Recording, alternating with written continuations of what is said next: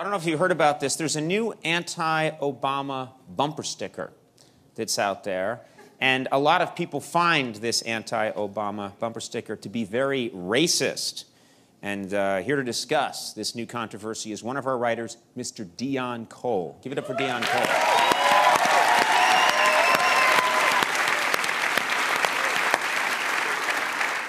Thank you, Conan. Wow, I couldn't believe this bumper sticker neither, but here it is.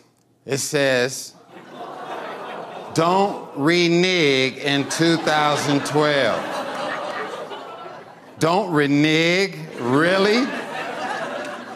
All I have to say is, that was clever as hell. I mean, I hate it. It's racist, but that was clever for real. How they took the word renege and the N-word and mixed it up so it can have a racist and political meaning, yeah. Somebody put some thought into that one right there. That even sounds like something Wu-Tang Clan to say. Go renege on my nigga, we'll split your wig, all right. You know what I'm saying? Yeah. But let me talk to the genius who made this bumper sticker.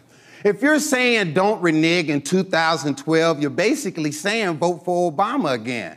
Because if you renege, you're taking away. But if you don't renege, then you're keeping it the same, right? So thank you for your endorsements, you dumbasses.